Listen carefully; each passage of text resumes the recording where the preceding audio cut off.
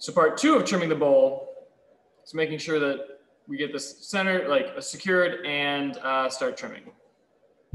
So we've got it, I tap centered in the last video, and that's pretty good. Yeah, cool. So we've got a little bit of clay. This is wet, workable clay. Look at that, very nice. So I take a little chunk off, roll it into a lug. I put one hand on the bottom of the bowl, a slight downward pressure, just so it doesn't move around. Like it's already set on center. I want it to stay on center. I'm gonna take this, I'm gonna try to do it on this side where you can see it. So I take this little lug, this little coil that I have, put it right there, and then kind of squish it into the wheel head. So now it's secured to the wheel head, and it's also forming a wall that the ball can't go through.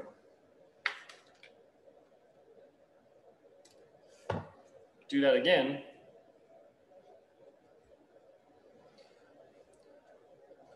One-third of the way around, 1/3 of the way around. There's another one. You don't need 4, you don't need 5, but they're also like sizable. They're not huge like a hot dog, but they're sizable. Downward pressure, squish that into the clay. There you go. And you can trim all of this area with no interference, and those keep it kind of on center. So you can use different tools. You can use large loop tools. You can use small loop tools. You can use like different shapes to get different carving things, like different patterns. They're like all types of ones. I seem to have a lot of broken ones in the studio here, so like that's cool. Whatever. You can even use like really tiny ones to get like really details. Again, like that should be round, but you know, what isn't necessarily a good tool to use is this one, because it's a round wire and it's not going to cut the clay. And we want to be able to cut that clay off. So I like to keep one hand on it so I can feel kind of what's going on. I don't want that one. I want that other one. I want the other broken one that I have. All right, fine. Maybe I do want that one. I'll use this one to start.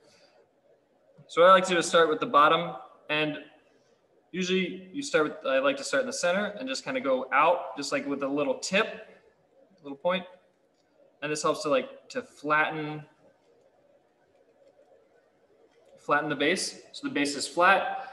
And when I do it, I go with one little point, and like I have this hand kind of choked up on the tool. It's not out here. I'm not kind of doing this. Like I'm in close, same like with throwing position, arms locked down. Work my way from the center out, and it's just cutting a little, very small amount, because if the clay is off, I can apply more force to a smaller area, so I'm less likely to have the clay bump this and like create boom, boom, boom. You know what I mean? And then I can turn it sideways and go back, get a little wider section. It's flatter, it's a little easier to do.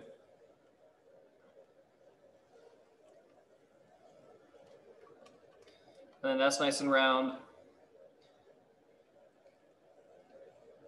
But you can see it kind of bumping because there's a chunk of clay right there. Go back to this one. So I'm going to leave all of this, threw it pretty well, so I'm going to leave all of that, and I want to just bring this curve in a little bit, trying to match the curve on the inside with the curve on the outside. It'll also give it a little foot, and I could hold that up if I'm like, I found that if I'm washing the dishes, I'm doing the dishes, I really enjoy having like a little grip to hold onto with bowls, so I can like grip it, wash the inside, rinse it, and like it's less likely to fall out. So I'm just going to kind of go in this way.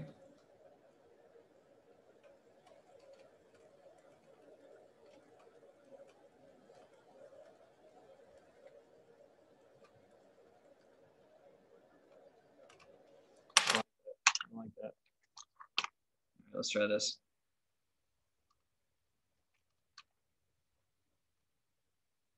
If you have a wobbly bowl or like it's really thick, you can cut off a lot of material with this, and you can make it lighter, more usable. You can refine the curve.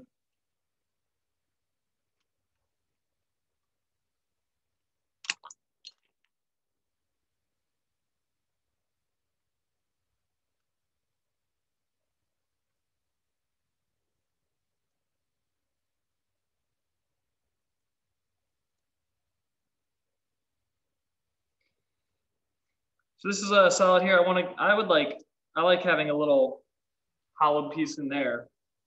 So for this, I'm gonna pause my music. I'm gonna like reveal an ear, because by tapping on it, you can sort of test how hollow it is, how dense, how thick this is.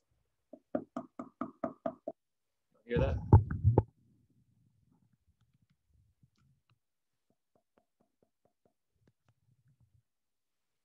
Go a little. Sounds all right, but like sometimes it's tough to determine. So it's the change, it's the delta in the sound. Delta is the Greek letter that's represented by the triangle. And in science, it also means a change in something.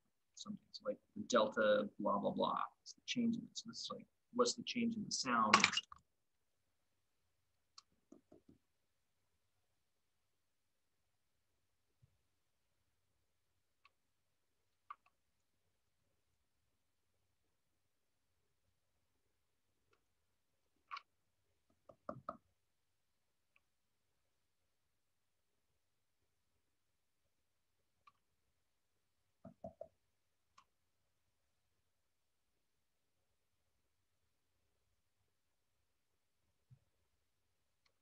You can make a foot. So this is called a foot.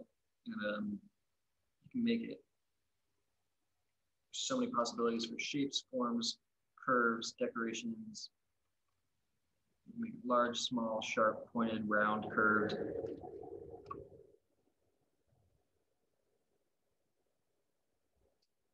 I really like to have the inside here. So the inside, this is the inside of the bottom roll, and I kind of like to have that mirror the curve out here. So it seems like there's just a round bowl with this little added foot, but the foot was added at the same time, so it's all thrown together. Also, if you have it here, you know you can go in there and it's not going to cut off. I'm not sure if that's clear. But you know, if the clay is coming up here and your foot is higher, so if the clay on the outside comes up here, but then the foot starts here, you can bring that foot down. You can remove some of that clay. Later. That sounds pretty good. Didn't change. It's not super high pitched, so I know that it's not super high pitched. It might be really thin, which would be no good.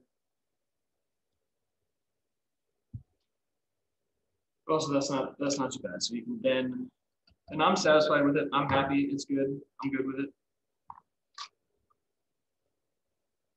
You have like that little foot to hold on to. You can kind of feel it from the inside and the outside. And you're like, oh yeah, that's not too bad. And there you have a little bowl.